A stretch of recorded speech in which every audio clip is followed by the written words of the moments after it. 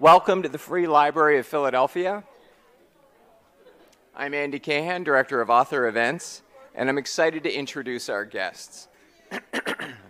Named the first chairman of the Jordan Brand Advisory Board in January 2019, Larry Miller led Michael Jordan's $200 million basketball shoe company to become a $4 billion athletic apparel global powerhouse. After founding the Jordan Brand at Nike in 1999, he was president of the Portland Trailblazers from 2007 to 2012, and has served in leadership and advocacy roles for the Urban League, Junior Achievement, and Self Enhancement, Inc. In Jump, Miller begins his story with the violence of his 1960s West Philly upbringing and incarceration, and shares his later opportunities of education, redemption, and success. His co-author, Laila Lacy, is a native of Philadelphia and graduated from Central High School. She earned a degree from Howard University in Washington, D.C., where she studied psychology and human communications, and also studied at New York's Bank Street Graduate School of Education. Lacy taught middle school for the New York Board of Education and later served as a business development manager for several mortgage banking firms in California. Tonight, they'll be in conversation with Fat Joe, rapper, producer, platinum recording artist, and host of The Fat Joe Show. Please welcome Larry Miller, Laila Lacy, and Fat Joe. Bo, Cedar Avenue gang here. What's up, y'all? My name's Fat Joe. How y'all doing, Philly? What's going on?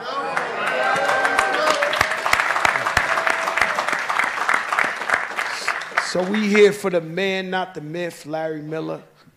I go back with Larry 20 plus years. I remember when I first met him, I'd be like, hey, how you doing, Mr. Miller? Like, you know, like all proper and stuff. And so when he gives me the call and he talks, well, first of all, Larry, I was honored to receive a call from you, for you to even say, yo, Joe, I wrote a book and it's about this. And we talked for like an hour, at least an hour or two, and he was breaking down this whole, I was like, no way.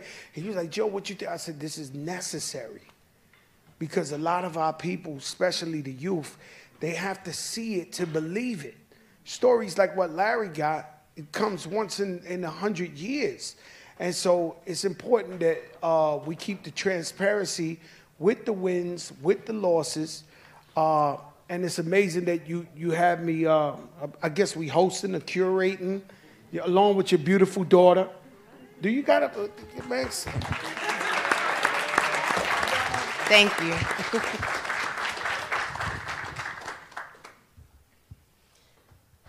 Talk to the people. Hi everybody. Oh, she's not a talker, huh? I'm not much of a talker, but hopefully I'll get better. I'm seeing a lot of familiar faces out there, so that's very comforting. I'm so thankful that y'all are here and are interested and want to read about this.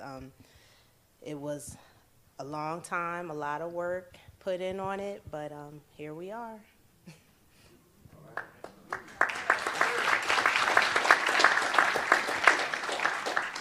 So Philly, are you proud of Mr. Larry Miller?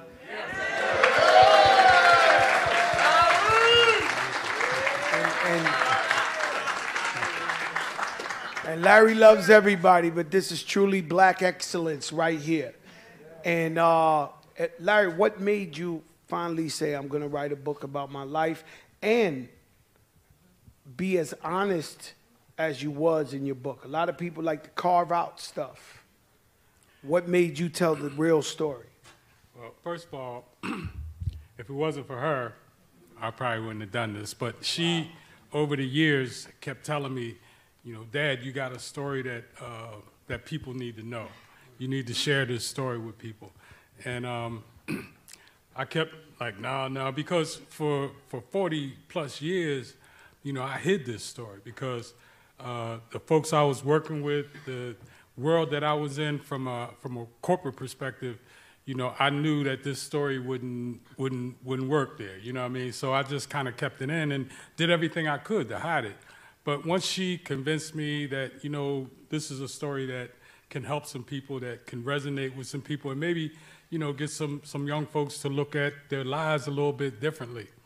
So we agreed. She agreed to do it, and then we started working on it. It took us like 10. This was probably 10, 12, 13 years ago. We started. Wow. We would get together and sit down, and she'd ask questions, and we'd talk, and she would record it, right? And then she'd go back and transcribe it. And we did this over 10, 12 years, maybe 3 or 4 times a year we would get together, basically on my schedule, because she'd be like, can we do? I'm like, yeah.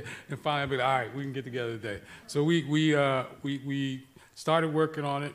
Like I said, we went through that for about 10 years or so. And then at the end, we had this document, but it wasn't really in a book form. So it's like, okay, now we got to figure out how to turn this into a book, and we did. But to me, you know, the main reason that I decided to do this was because, you know, number one, I wanted people to know that folks deserve a second chance and that people can change their life. You know what I mean? People can, you know, change their life and get on a positive path and do some positive things. The other reason that we agreed to do this is because there's a certain stigma with having been incarcerated, with having been arrested, and a lot of times it keeps you from being able to get a job or get an education or to move forward. And so hopefully this story will resonate with some folks who make those kind of decisions and make them have maybe a different perception of formerly incarcerated people.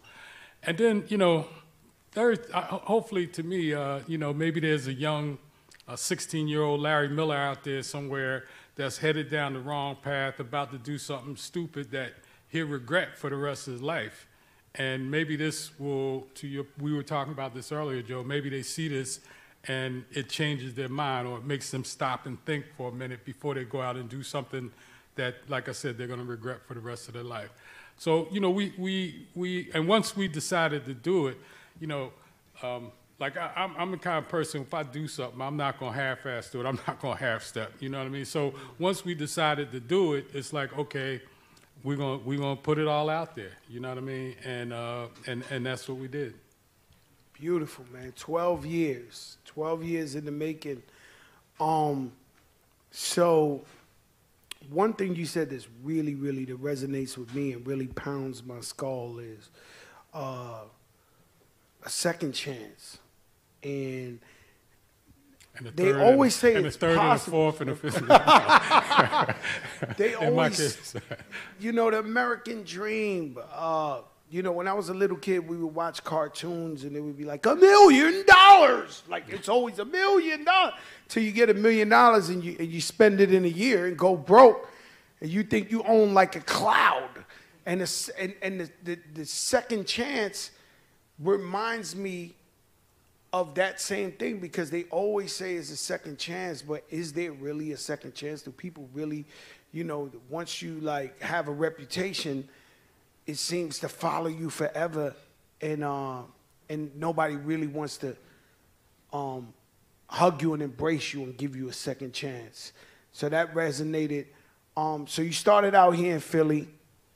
Would we say you was hanging with the wrong crowd? I would say I was part of the wrong crowd. That's right. No, you know, from like all through elementary school, man, I was like straight A student, you know, teacher's pet kind of kid. But somewhere like 11, 12, 13 years old, the lure of the street just kind of pulled me in, man. I just, you know, the whole element of like being cool and being out there in the street. And before I knew it, you know, my goal was to impress people in the street versus teachers and parents at that point. Up to that point, it had been, you know, I want to impress the teachers and parents, but it started to shift.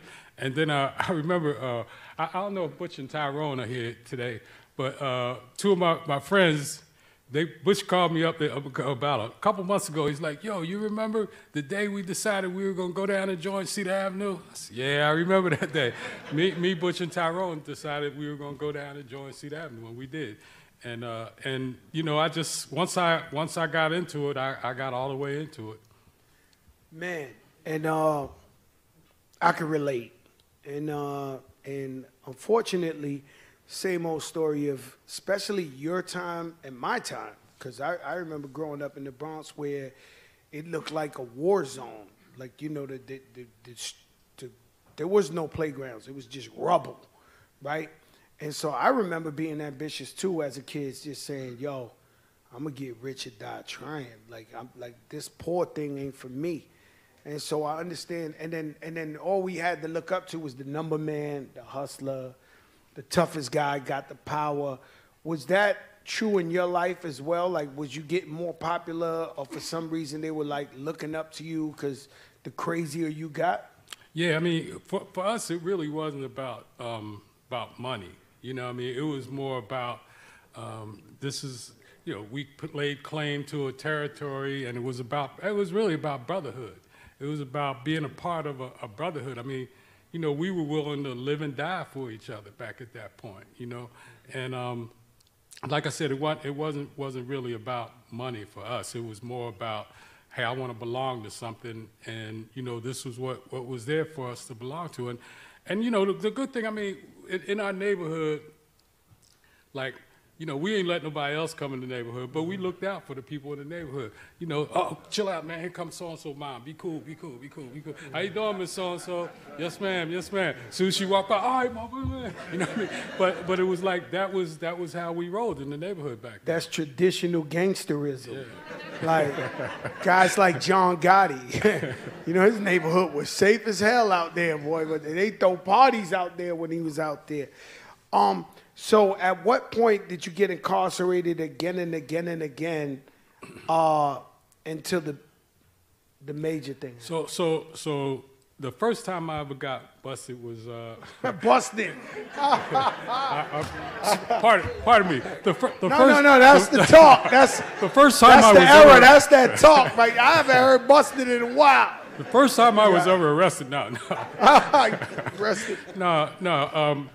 Me and Tyrone stole a bike, and we took it to Tyrone's backyard. And we in the backyard stripping the bike down, and this lady walks up and said, "Can I see that bike?" Everybody's like, "Oh shit!" So we start running. I run through the house and come out the front door. As soon as I come out the front door, there's a cop waiting there for me with his gun drawn. He's like, you know, stop or I'll blow your brains out. So of course I stopped, and that was the first time I ever had a contact with the police. And I ended up getting probation for that.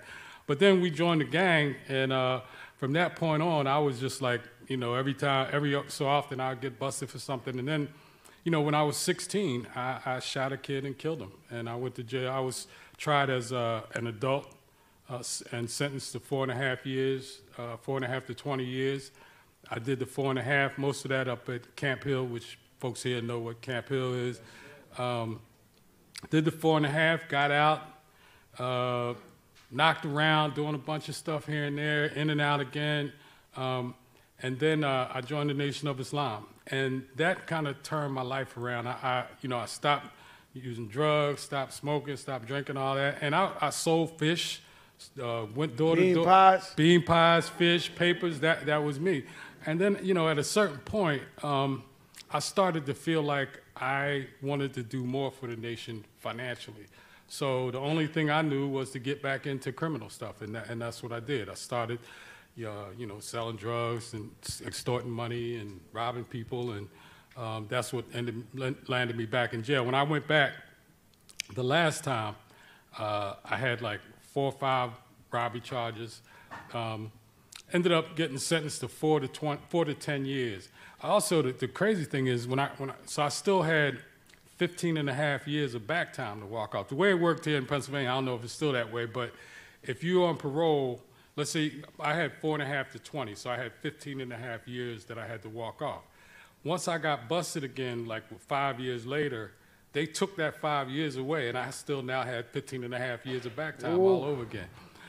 But I've been so blessed in my life, man, that they could have made me do the whole 15 or any part of that 15, and they only made me do 9 months out of that 15. So I did the 9 months and then started the 4-year sentence.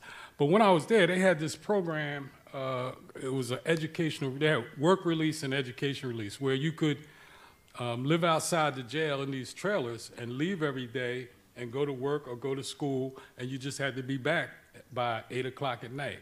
And so finally I figured out how I could get into that program. And for me, the motivation for getting into that program was, instead of being in the jail, I'm gonna be living out there and able to go out every day. But once I kind of got into it and started taking the classes and really started to think about whether or not I could really change my life, that really was what did it for me. I ended up in that program and went to community college in Montgomery County, left every day. Matter of fact, at one point I became a driver, so you drive people and come back and forth, and we had to be back by 8 o'clock. There were a lot of days it'd be 7:59, 59, and we'd be pulling up in that bad boy. Because if you were late, you go back inside. And there were a lot of days we made it by the skin of our teeth, but we made it back. And then I transferred down to a halfway house in North Philly at 15th and Columbia, and I started going to Temple working on my bachelor's degree. And all along, you know, I was still a little bit, you know, kind of walking the fence a little bit. Let me interrupt for a second. That's technically really hard to do, right? So you come out of prison, you was doing the right thing because you in prison, major key, you realized in prison, hey, I'm kind of smart. Like, I'm kind of good at this, right? Exactly. But when you come home, it's the same old story. The minute the guy could be clean, he went to jail for 5 years, he comes home and Tito's like, Larry, I got it. I got the stuff. Blow your mind, the high-powered, bro. How did you navigate from those guys telling you, Larry, come back, man? What are you talking about? Most of the reality is most of my friends, most of the people that I know who knew me, they were encouraging me to do the right thing. They were encouraging me like, hey, you know what? And you know, there were a couple times like I thought about, you know, I never forget there was one time when I knew I was done, right? Some brothers had asked me to set up a meeting with this brother that I knew from in jail, and so I set up the meeting. We go down to he was set up in the pool room. We go down to the pool room, and we go in, and I kind of introduce everybody, and then I was standing there, and I was just like, why am I here? I was already working for Campbell Soup at the time. I was like, you know, this don't feel right. So I said, you know what? I'll wait for y'all outside. And I went out and let them handle what they were handling. And then from that point on, because, you know, I knew if my heart wasn't in it, if I was half-stepping, that wasn't going to work for me. You know, I mean, that's dangerous if you're in that world and you ain't really about it. So that's when I kind of knew, you know what, I'm going to stay focused on trying to do it this way. That's crazy, right? Because I have a story that's similar. And growing up in the projects, I was always, so now I know why, who Fat Joe, why he's Fat Joe, right? And so I would always be like the mediator. So this guy's gonna kill this guy's gonna kill, somehow they would always call me. And I would end up in the middle of guys with guns pointed at each other. And I'm like, yo, chill, yo, hold up, yo, we could do it. And we would always work it out. And it's crazy because at one point, they came to me and they said, and this isn't too long ago, right? They came to me and said, the only guy they respect is you. This guy's gonna kill, and these guys are killers. Like it's gonna be the biggest war. But both of them said they'll only sit down with Fat Joe and this and this and that. And I said, listen, guys, you see that guy? He said, yeah, he's a retired cop. Okay? And he's my security, and I'm a rapper. I'm not about to get in the middle of some killers and start mediating nothing. That's over. No, but you like us, you'll get, it's over, bro. Mm-hmm. I ain't having guys point guns at, you know, it's over for me. That's when I knew, finally, like, yo, Joe's out of this thing, right? Yeah. But I, like I said, I have to say, man, most of my friends, most of, you know, corner boys, brothers from the Nation of Islam, everybody was supportive. When they saw what I was trying to do and that, you know, I was trying to, you know, make a move in the right direction, I got a lot of support from people.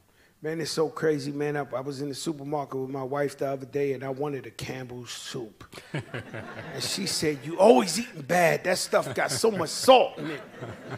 And so how do you transition from Campbell's soup to becoming the chairman of Brand Jordan? How did these steps take place? So when I was about to graduate from Temple, the way they set it up, like, you know, on campus in your last semester, all these companies come on campus to interview for jobs. I learned early on, like, if you want to be good at something, you got to practice it, because practice makes you confident, and confidence is what makes you good at whatever it is you do. So I took a bunch of interviews with companies that I knew I didn't want to work for. For whatever reason, I knew I didn't want to work with those companies.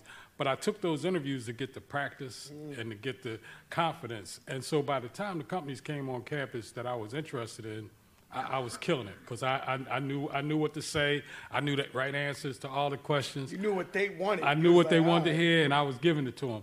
And so, but then there was, back at that, my undergraduate degree is in accounting. So I'm an accountant by trade. That's what I was. You didn't know that, did you? No, I wouldn't have went to jail if I knew accounting. If I knew you at that, if I knew you was an accountant, I wouldn't have went to jail for taxes. Should have talked to me, brother. I'm sorry, Larry. Damn. But so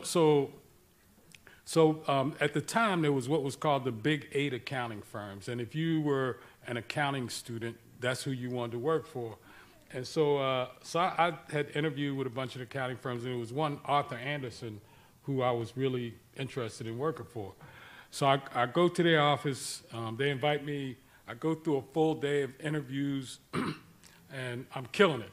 I'm killing it. They love it. No disrespect, Larry. Are you answering the question, have you ever been incarcerated? Yeah, I'm getting to that. Okay, sorry about that. I'm getting to that.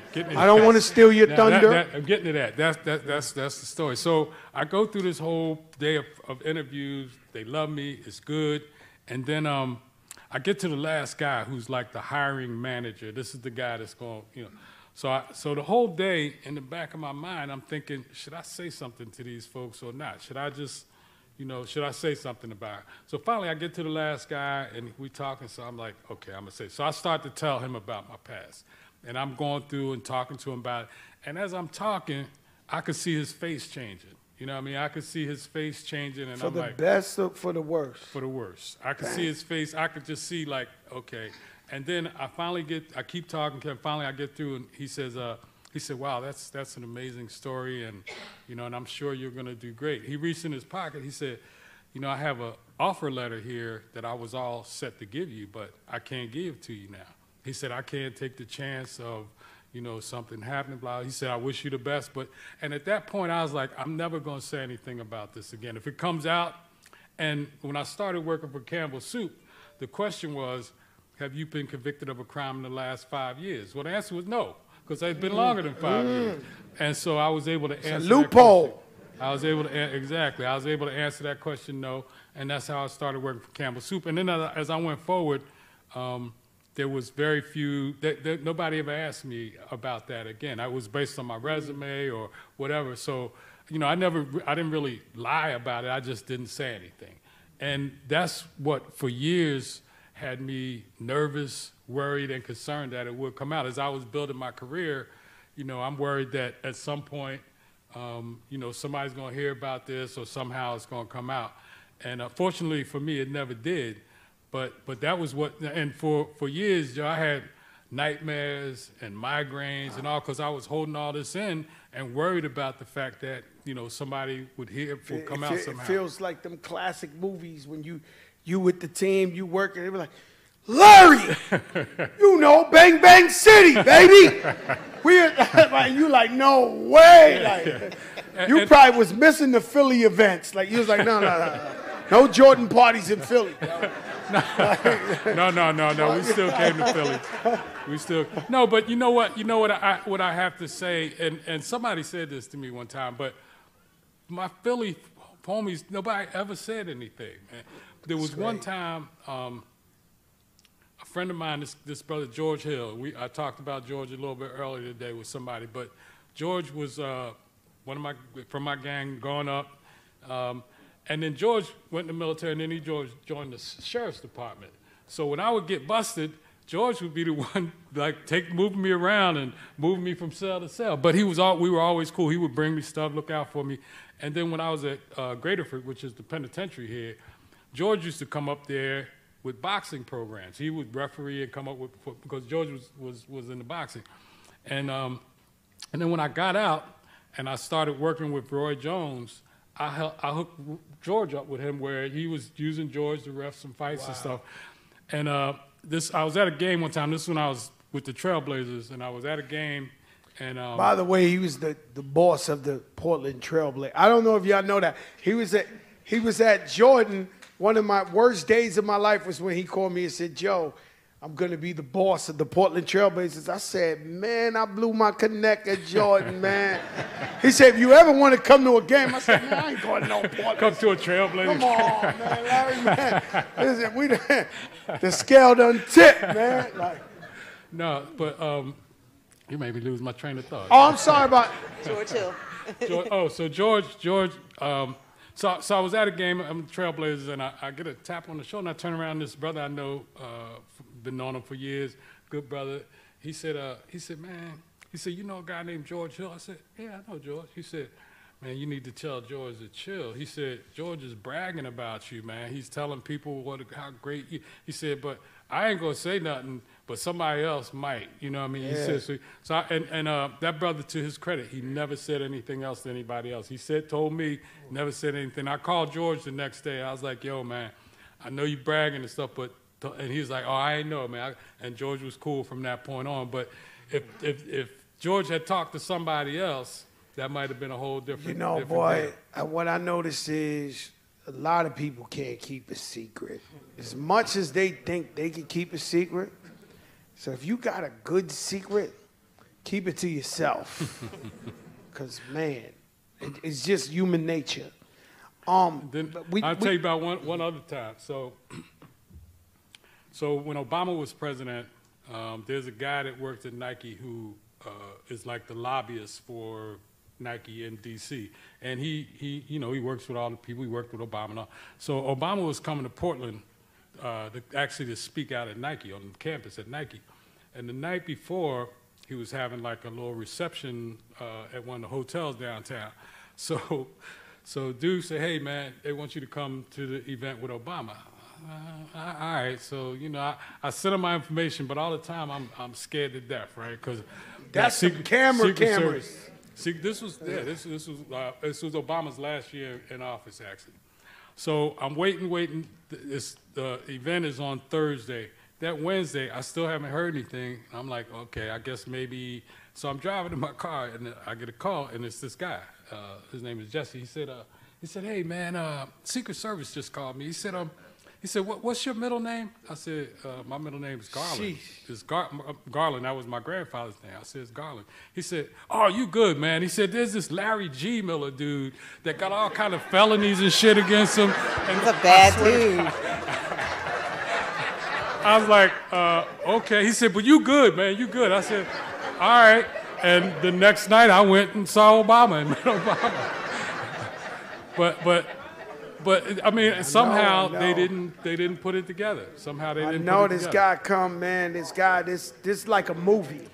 This reminds me of like the movie Malcolm X, right? Because there was this white guy. He was on me. He was like, "Man, this is Guy Obama, and we need the Latinos, and we need the he hyped me up, man. And I was going all over, "Yo, man, y'all gotta vote for Barack."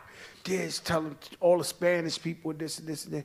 And I tell this guy one time, I said, "Yo, man, when can I meet?" He wasn't even president. He said, "Oh, no, you can't meet Barack Obama, sir." He said, "You and a couple of your guys, I can't meet him." I said, "Damn, I'm on the list." Scared the hell out of me, right? And so at what point, because we got to get back. You was in Campbell's. Mm-hmm. At what point did you meet with Brand Jordan, and how did you rise through the ranks in Brand Jordan? So I was worked at Campbell Soup, I worked for Kraft Foods, a couple other places, and then I ended up working for a company called Janssen. And Janssen makes swimwear, sportswear, and they were headquartered in Portland. So I started out at Janssen as the controller, because again, accounting background, right? And I was there about 2-3 years after I was there. They actually fired the guy who was the president, and they put me into the president role, right? But before that happened, one of the things I had gotten involved in, me and some guys were sitting around one day trying to figure out how we could grow our business, right? And one of the things we came up with was an idea to do like competition swimwear. So what we were doing was stuff you wear on the beach or on the cruise ship, but then they wanted, we came up with this idea to do the Speedo type stuff that they wear in the Olympics, right? And I was like, you know what, we should talk to Nike, see, because we were in Portland, they were in Portland. So long story short, we ended up connecting with Nike. I met the guy who headed up all of the apparel for Nike. And after about a year or so in that role, because I ended up at Janssen for 5 years, he reached out to me and said, hey, would you ever consider coming to work for Nike? I was like, absolutely. That was sexier than Jensen, right? So my first job at Janssen at Nike was the head of apparel in North America, in the U.S. And that was about $1 billion business at the time. So I was like, yeah, I do that. And about 1.5 years in, MJ was about to retire from the Bulls for the last time. Hold on. 'Cause this is crucial. You get the job at Nike. Nike's Nike, and we love Nike, right? But then Jordan is a brand within Nike. But it wasn't that way when I started. That was the whole deal. When I started there, Jordan was a logo kind of under Nike basketball. So they had Jordan logo, Wings logo. They had all these logos under Nike basketball. And when MJ was about to retire, my main man, H. White, H was like, you know, hey, he was one of the main proponents of the fact that he thought there was life after MJ's retirement days for the brand. And me and him talked a lot about it. And so we convinced Phil Knight, H mainly, but convinced Phil Knight that we could do something with that logo after Michael's playing days. And so I was asked to put a team together and strategies on how we were going to create a brand, basically. Had anybody else done this before? No. No Charles Barkley, no. No. And we better watch what we say. Charles is diss us. Yeah. You know, he ready to go. And especially with a player that was retired. You know, MJ was retiring. So now, matter of fact, a lot of the people at Nike, a lot of our customers, they thought it was crazy that we were trying to do this. I remember one guy, we went and did our pitch to him, a retailer, and he said, man, I'm going to go with y'all on this because I feel like I have to because it's Nike. He said, but this will never work. 2 years later, I saw him at the Magic show. He's like, man, I owe you an apology. I said, for what? He said, well, I told you this wasn't going to work, but I was wrong, and can I get some more Jordans? So you know, that's how the brand actually got started. And, you know, I was fortunate enough to put an incredible team of people together. Phil Knight accused me of cherry-picking the organization. No, it was the first time I seen, no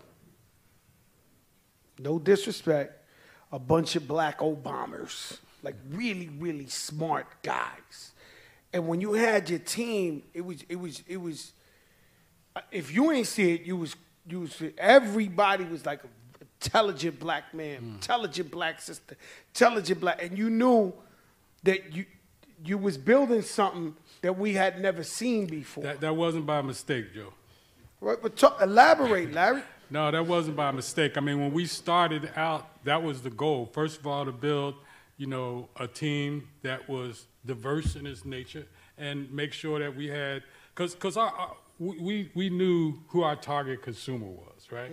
Our target consumer was that kid in the hood, black, brown kid in the hood, who was the leader on his team, the baller, the best dresser. That's who we targeted. And so to me, it's like in order to talk to that kid, we got to be able to communicate with him. We got to know who he is. And the best way to do that is for us to be involved in it. Right. And so we put together a team of incredible team of people. Still got some still Reggie. I mean, just folks like they're just all smart guys. I don't know how to explain it to you. These guys are intelligent. You sit with them for once. Whenever they even introduced me to a new guy, yo, Joe, this is Reginald. He's like, I know he's smart already. Like, I know, yo, this guy's smart. Like, he's the smartest guy. And so it was, I don't know if I want to jump off into something else, but I won't. So in a sense, you build such a powerful team. Did you ever get like rejection or flack or energy from Nike, the mothership? Yeah. Right? Yeah. Because they I mean, could you speak on it? Yeah, no, a large part of, so the way we looked at it and the way we approached it is, Nike didn't need another Nike brand, so we need to be something different. And a lot of times they didn't get it because we would do stuff that that Nike brand maybe couldn't or wouldn't do, but we could because we're Jordan. And I think that made a major difference. But there was a lot of struggles inside, a lot of hesitant. But you know this, maybe I'm jumping far ahead, but you know this is no longer a black and brown kid wearing the Jordan. Oh, I know. You know I go in the whitest of Oklahomas and the white boys is wearing the Jordans like all day. I totally agree. But what we believed, and I still believe this now, is that trends, fashion starts in the hood. Oh, yeah. And then it goes. Oh, yeah. You know, the fashions, the trends, they all start there and then they go. So we believe that, hey, if we get this kid who starts the trends, then everybody else is going to follow. And you're absolutely right. Now, I mean, Jordans are everywhere and everybody's into it and everybody's buying them, and that's fantastic for us. But I think if we had not started out with that focus on who our consumer was, we wouldn't have been able to build it. Man, that's an amazing thing. And so people don't get to see that. People don't get to see how the emphasis was on building the brand after retirement and hiring brothers and sisters. And I think MJ always gets it. You know, we always, you know, even when you help, you get criticized. That's the craziest thing about black and brown people, that even when you help, when you step out and you help, you know, you still get criticized. Could you tell us some of the things you worked on with MJ and the company of being philanthropy, how you give back to the community, generate jobs and all that? Because people need to hear that about MJ, because there's something. I don't know. There's something out there where they lie to themselves and say that MJ don't look out for the people and all that. But it would be important for you to say that. To me, first of all, you know, he was one who was pushing like, hey, we need to make sure that we hire the right people and people that look like us. He was 100% on board with that and pushing that when we were putting the team together. You know, the other thing, when we first started, we realized that we had to and we wanted to give back to the community. So from the very beginning, we started with a program that was called the Jordan Fundamentals. And it basically was grants for teachers. Because when we talked to MJ about it, said, hey, he said, man, we should help teachers, because he said teachers have been instrumental in his life, and he wanted to help teachers. And so we put together this program where we would give grants. Teachers could apply for grants, and we would give these teachers grants. And we did a minimum of at least $1 million a year. That was the goal at the time we were getting started. And and so we had that program. And now we've got a program in place right now. It's called the Wing Scholarship Program. I mean, we do a bunch of stuff and have always done a bunch of stuff in the community. MJ has been leading the charge on that. But we've got a program now. It's called a Jordan Wing Scholarship, where we provide a full free ride to kids. So it started actually right here in Philly. I was here in Philly. I was at a meeting with a guy who owned a company called Villa. I'm sure you guys all know the sneaker store Villa. The sneakerheads in here know. Two up front right here, they know. We know Villa. We know Villa. But we know Total Sports. Right? Remember? They started, you know, Philly started the fitted caps. I know. With the different colors and all that. I know. On Broad Street. But yeah, ahead, man. We know about Philly, man. We know about So I was meeting with the guy who runs Villa, and you know, I said, you know, these kids are so connected to our brand. They're so enthusiastic about our brand. How do we use that to motivate them from an education perspective, school? So we started this program with them called A's for J's, where kids could actually earn credits towards Jordan product by getting good grades and attendance. And we started right here in Philly with it was West Philly, Imhotep, and Kensington. So 3 schools right here in Philly we started with, and we expanded it. But once we kind of realized that, yeah, we could help these kids get through high school, but what about after high school? What if there are kids who have the ability, the desire, but they don't have the financial wherewithal to go to college? And so we came up with a program where we provide a full free ride. And we now we're in, I think, 8 or 9 cities now. We work with community organizations, and they funnel these kids up to us, and then we provide these scholarships. We're probably getting close to 500 kids now that we put through this program. And every year we add another 30 or 40 kids to this program every year. You know, it ain't cute to brag about philanthropy. It ain't cute. You know, you heard that, right? I see some Muslim brothers in here, and they're Muslims, they're beautiful people. And they give back. It's almost like haram. It's like a bad thing to brag about giving back. But I think that's something definitely that needs to be heard in the hood, because they, you know, it's like that. I'm going to tell you one of my amazing MJ stories. So I know Larry Miller 20-something years. I know everybody in the business, and they always cool with me. So one day I say to myself, I'm going to invest in the hood, and I'm going to open a sneaker store, because I'm a big sneaker collector and all that. Natural transition. So without telling nobody, I built a store in Harlem. White marble, gold chandeliers, smells like $1 million when you get in there. Like, I'm doing my thing. And so I tell some Nike guys that I was cool with for 20-something years, I said, yo, you know, I opened a store. They was like, really? I said, yeah, like a sneaker store. They was like, who do you speak to? And I was like, nobody. I thought we cool, 20 years. Like, what are you talking about? It's like, no, it don't go like that. Like, you either get grandfathered in, or you need special permission, or you need to be vetted, right? I was like, oh no, I spent like a couple of $100,000 in that thing. I said, wow, these people really fronted on me, right? I thought we was cool like that, right? And I'm trying to do the right thing, get some jobs in the hood, right? Because we too much trying to run out of the hood and not invest in the hood, right? And so I like to lead by example. So I go, 2 days later, you was there. They threw a party, Rand Jordan threw a party for Neiman, the soccer player, Neiman Jr. No, I remember it was Neymar. Neymar Jr. We were at that I house. was in there. Yeah, it was yeah. like I still got a picture of me, you, Reggie, MJ, and Fabulous. I got a picture of the 5 of us. That was every. So it's like 100 people, right? And so I'm up in there. You know, I got a lot of pride too. You know, I don't ask for things, right?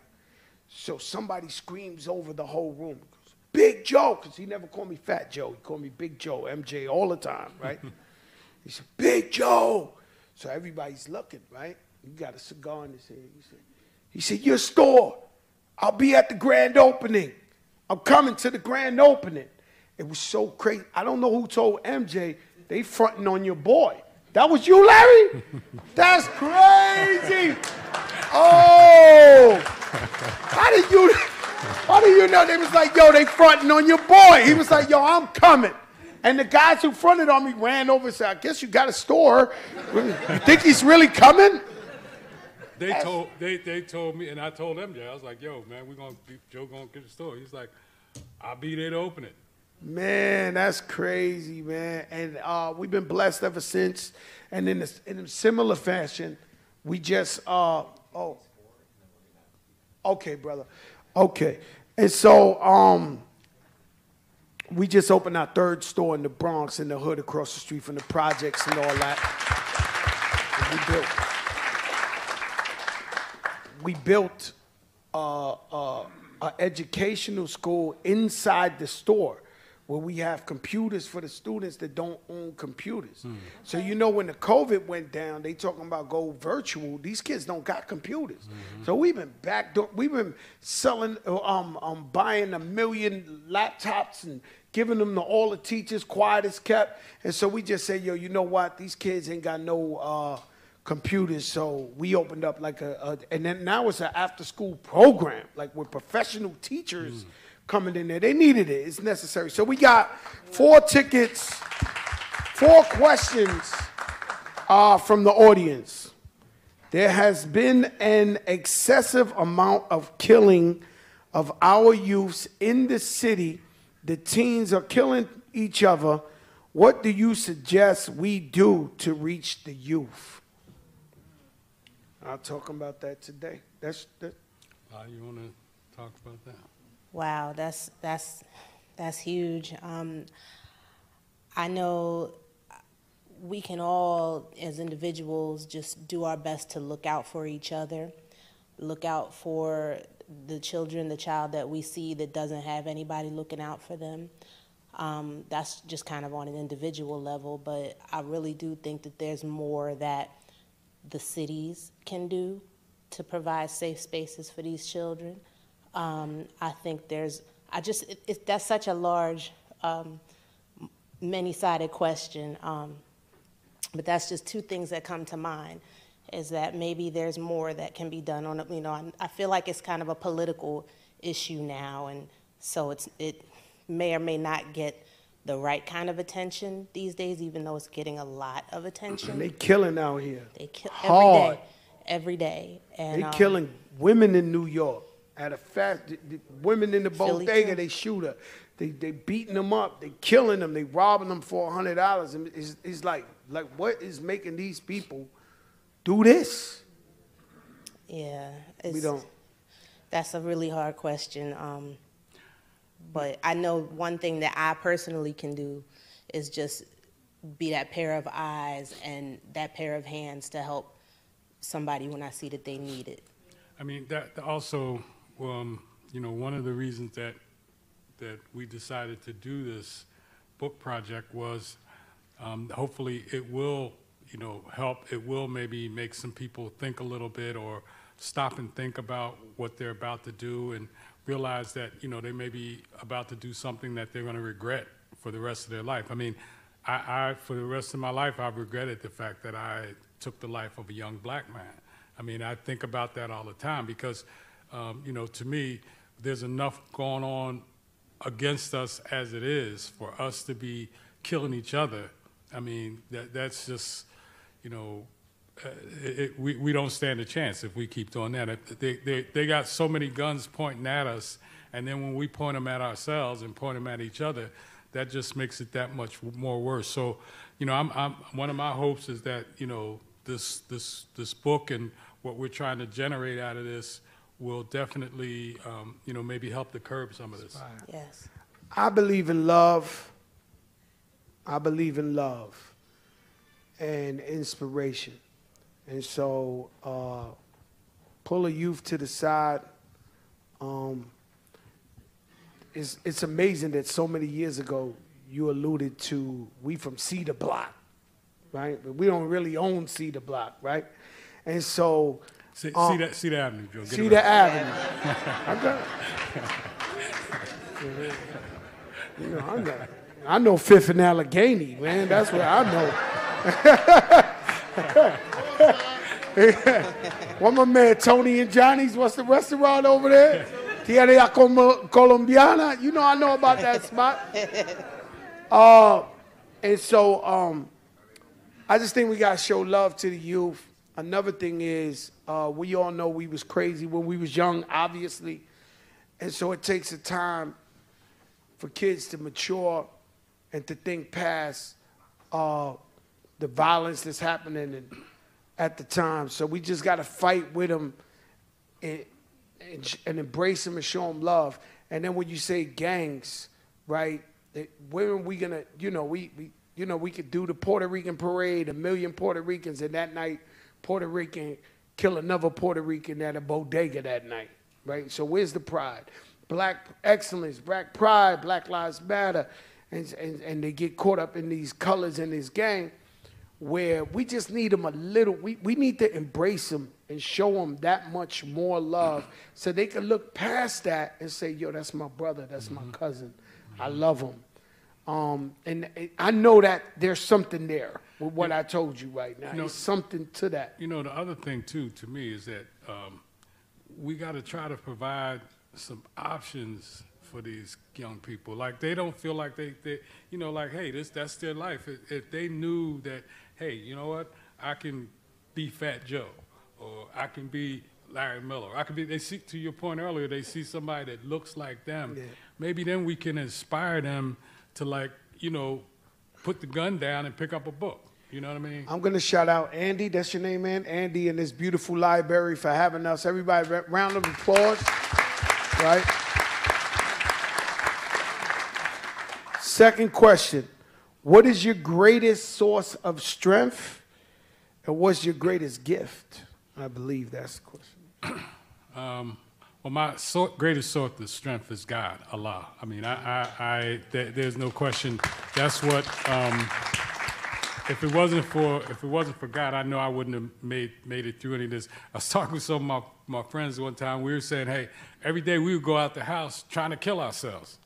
I mean, that was every day we go out, the stuff that we were doing, we were trying to kill ourselves. It's by the grace of God that we didn't.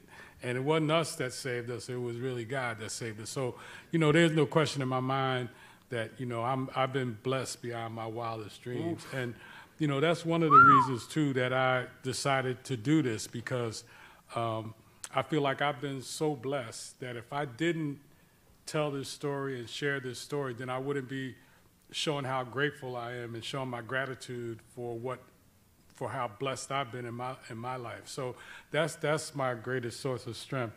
And then what was the other one? Fear. Your greatest gift. Oh, greatest fear? Gift. Did you write this in cursive or something? Or in Egyptian? I don't know what's going on, man. It's looking like greatest fear. I don't at this point, I guess, now that I've put this story out there and I've shared this, my greatest fear used to be getting found out, getting discovered, somebody finding out about my past. That's gone. I almost cursed there. But that's done now. So, I don't know. I guess my greatest fear is that, we don't figure out a way to change things in this country, and we don't figure out a way to change things in our communities and to help, young people turn their lives around. I mean, that's my biggest concern, and that's, again, why we decided to do this, is so that we can, hopefully add some positive to the situation that's out there. You just answered the next question with that one right there. The ultimate goal of the book, is it to, we got that one. And just some of you guys are writing so small. And Fat Joe don't look old, but he old and his eyes getting bad. So, I might need one of them yallas.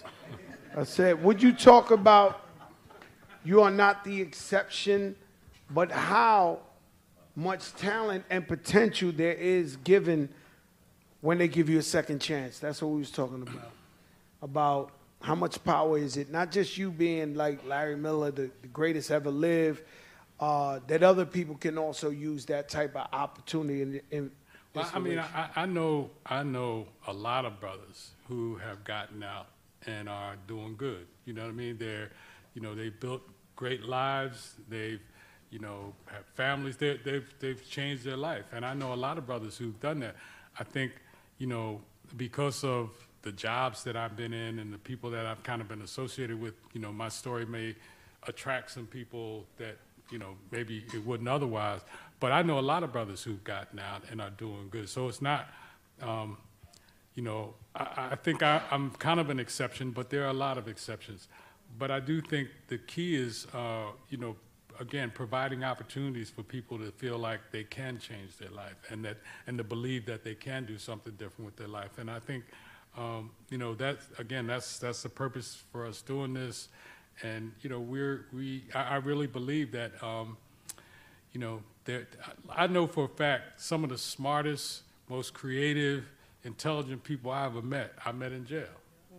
And if you can harness that creativity, if you can harness that intelligence and focus it in a positive direction, I think, you know, those, and again, those are the brothers that understand, brothers and sisters that understand what's going on in the street. And if you can get their minds changed and they can bring that back and focus that positive energy into the street, I think that's one of the things that can help us move forward.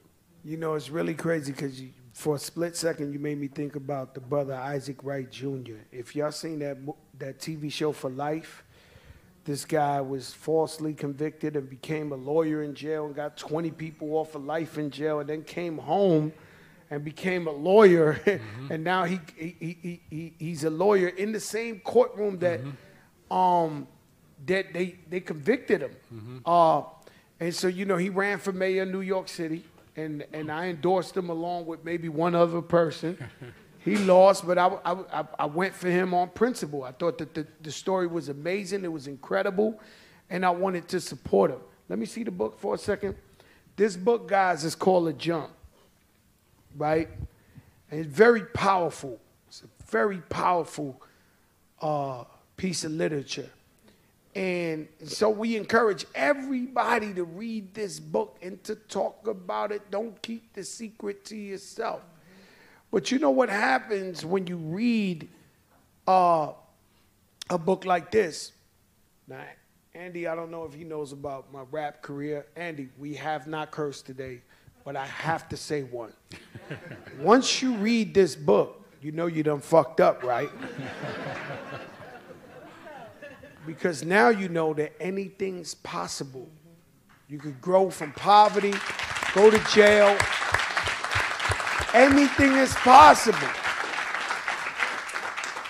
And so I encourage us all to spread the word, keep it moving, because, you know, things like this, we can't let this get swept under the rug.